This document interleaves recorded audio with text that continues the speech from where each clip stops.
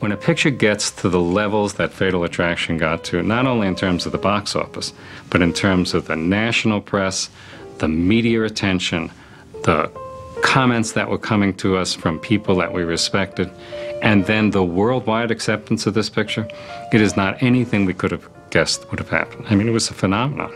We have pictures that gross money, but a phenomenon, a social phenomenon.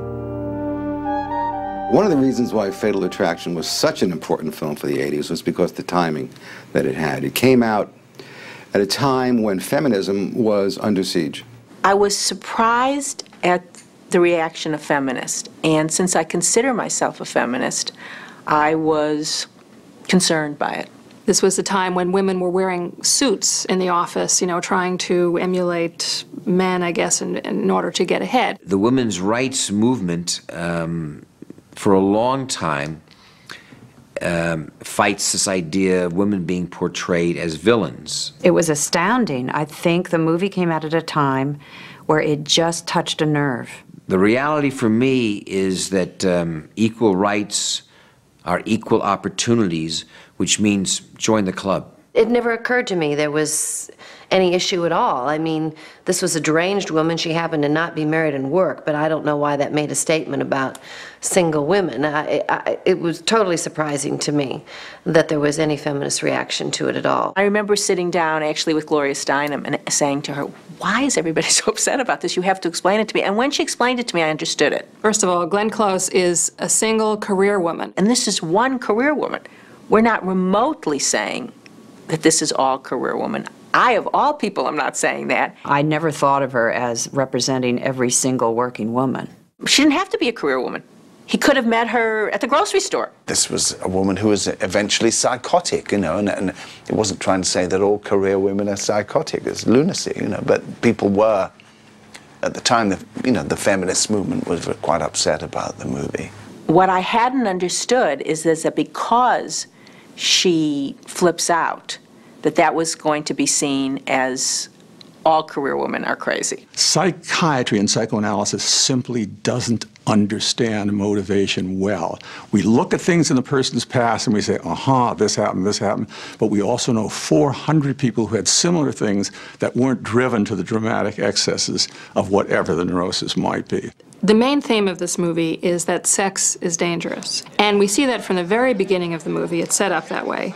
First, Michael Douglas' character sees this guy with a neck brace, and it's like, what happened to him? What did he do to his neck? He was screwing his wife. Are you serious? Am I serious? Oh, absolutely. You should see his wife. He had to take her out on the stretcher. You guys. And then, even before he's gotten together with Alex, they're in this meeting and they're discussing a book, and there's a libel suit because the book is about a woman's affair with a politician.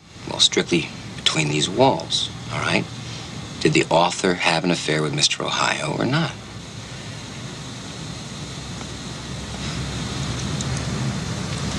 Yeah, she did. You go back to when I was a boy, you were always warned not to have sex. Why? You have sex, the woman's going to get pregnant the first time regardless of what you do, and you're going to catch an awful venereal disease. Well, this poor sap, the hero, gets the woman pregnant, and he catches the psychic equivalent of an incurable venereal disease, which is even worse. People try sex in films all the time, but there's some reason why, almost 20 years later, 18 years later, we're still talking about Fatal Attraction. The impact of Fatal Attraction on society, at least in the short run, was like the impact of Jaws on swimming. Because if every man who played around at the office and a casual play around were forced to suffer 1/10 of what he did, my God, you'd have solved the infidelity problem right and left. Why don't you have a date tonight, Saturday night? I did have a date. I stood him up. That was the phone call I made. Does that make you feel good? Doesn't make me feel bad.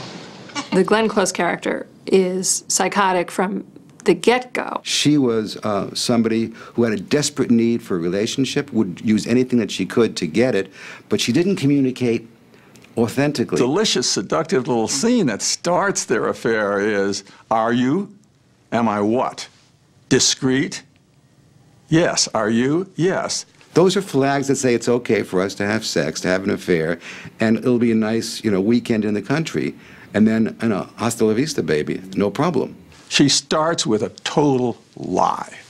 But in fact, she was saying, I want to have sex with you, and then I want to keep you. And then I want to occupy your life. This woman is created as a monster. Ultimately, she became psychotic. I mean, she became quite nuts. She is a almost psychotic individual. You wouldn't want to live inside her head. She is a very sad, troubled, distraught woman. It's really strange. I feel like I know you already. I just want to know where I stand. I think you're terrific. But I'm married. The Glenn Close character committed adultery with a married man. I mean, she knew what she was doing. She may have thought she could handle it. She may have thought it promised more. But nevertheless, she made a choice. I don't think I like this. Like what? The way you run away after every time we make love. Well, Alex, what difference does it make whether I leave now or in the morning? The fact is, I gotta go. Well, you're not going to leave now. Oh, come on. Oh, come on. Will you stop it? Hey, come on. Hey, Alex, come on. Glenn Close, in another movie, this character, Alex Forrest, would have been someone we can admire. We don't expect people to act crazy. Interestingly, most crazy people don't act crazy. I was just so fascinated by how somebody who seems so together, a man or a woman, and by the way, I think this occurs with men as much as with women,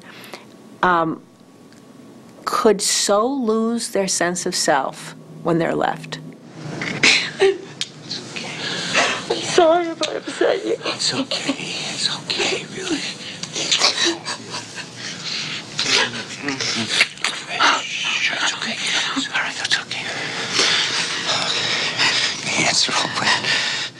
The quickness of her conversion into a lunatic by slashing her wrists and the bloody hands is again a sign of someone right on the edge. Alex is a victim long before the story begins. I mean, she basically is a victim who's out of control, who needs help.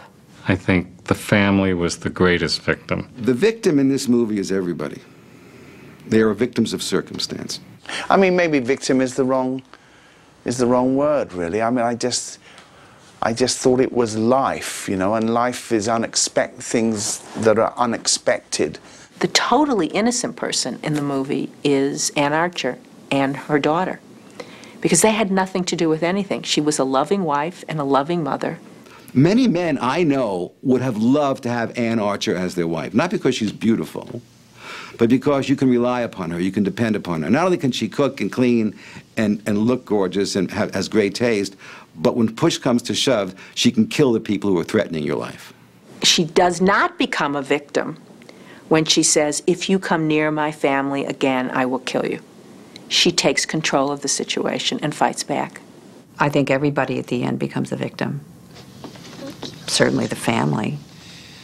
You have to wonder what happened to them afterwards. The fact that he was witness to somebody being killed as a result of his actions certainly couldn't sit with him well for the rest of his life if he were a real person. The ellipsis at the end of the script leads you to suspect that she will take him back.